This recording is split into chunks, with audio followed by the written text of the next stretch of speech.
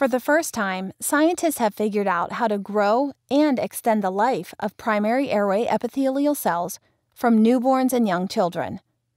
These cells line our nasal passages and lungs, protecting us from pathogens and controlling our immune responses to allergens. Differences in these cells may help explain why certain infants develop wheezing and asthma later in life. But studying them has been challenging because they are difficult to obtain in babies and usually die in culture after dividing a few times. Now, researchers at Children's National Medical Center in Washington, D.C. and George Washington University have devised a way to reprogram pediatric airway epithelial cells so that they survive, creating a new model to study respiratory disorders that take hold early in life. The team collected airway epithelial cells from 23 donors, including newborns, infants, and young children.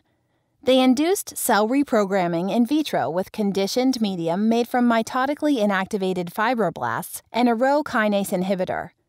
This special medium allowed the cells to expand much faster and to survive multiple subcultures for more than a month. If scientists removed the conditioned medium after the second passage, the cells stopped dividing. After multiple subcultures, the conditionally reprogrammed cells maintained their original phenotype and differentiated into respiratory epithelium when grown in air-liquid interface cultures. This method of reprogramming also worked in cells taken from premature neonates and from the bronchial airways of young children. Next, the researchers tested whether conditionally reprogrammed cells from infants maintained airway epithelial immune responses. They exposed these cells to double-stranded RNA to mimic a virus, and saw that they turned on typical innate immune pathways and antiviral chemokine genes. The cells also secreted epithelial interferon and upregulated a variety of interferon response and airway inflammation and remodeling genes.